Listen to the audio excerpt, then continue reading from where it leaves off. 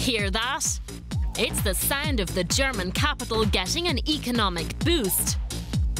No wonder these revelers are having so much fun.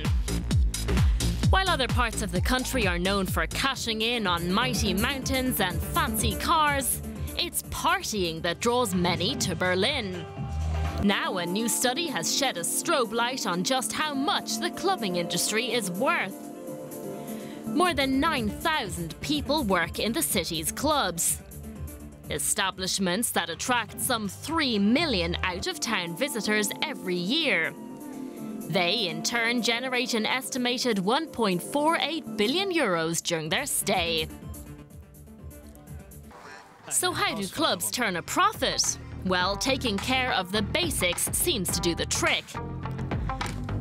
Food and drink account for 60% of revenue. Admission fees fill up about a fifth of the pot. Location bookings and sponsorship deals make up most of the rest.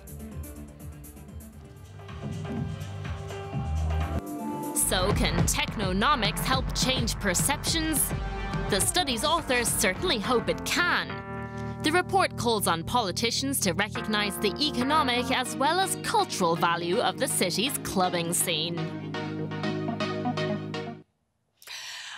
For more on that, I'm joined by Lutz Leixenring. He's the spokesman of the Club Commission Berlin, which is the body behind that study. And he's also a member of Berlin's Chamber of Commerce and Music Board, where he frequently votes on city development issues that serve to protect club areas affected by gentrification. So obviously there seem to be some problem. Good to have you here. First of all, why that study? Why was it necessary? Because the last study was 12 years ago, and I think it makes sense to update the dates.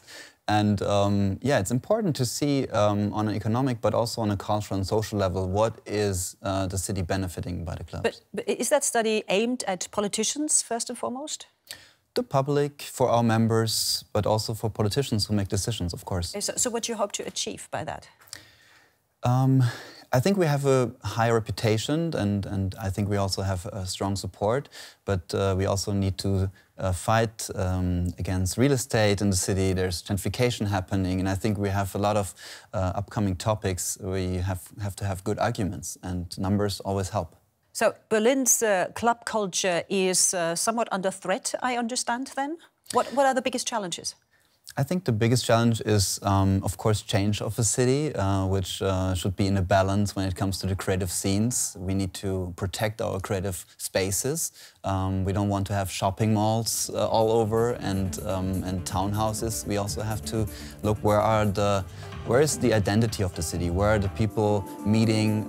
Where are the hubs and the protected spaces for marginalized groups? And of course, where are the stages for our artists?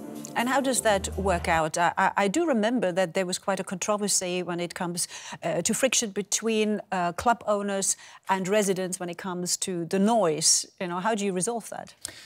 We actually managed to happen, and this is also exemplarily for other cities, to get 1 million euro for a noise protection fund from the city, which helps us now to actually build walls and different entrance situations to protect neighborhoods. Could you elaborate the gentrification issue again? Because obviously it means that a district is very popular, which is also good for the clubs there.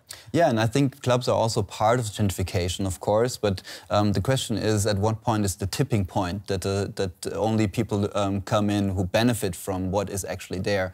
And the clubs, I think, they actually deliver a lot of benefits to the communities when it comes to space where people can meet, where art is presented, but also a social hub for communities. And just briefly for our viewers around the world, when they come to Europe, what makes Berlin clubs different? How do they differ from clubs in Barcelona or Paris?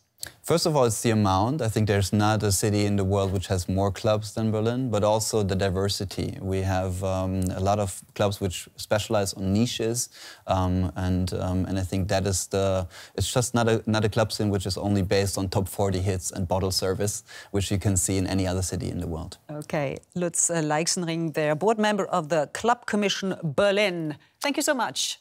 Thank you.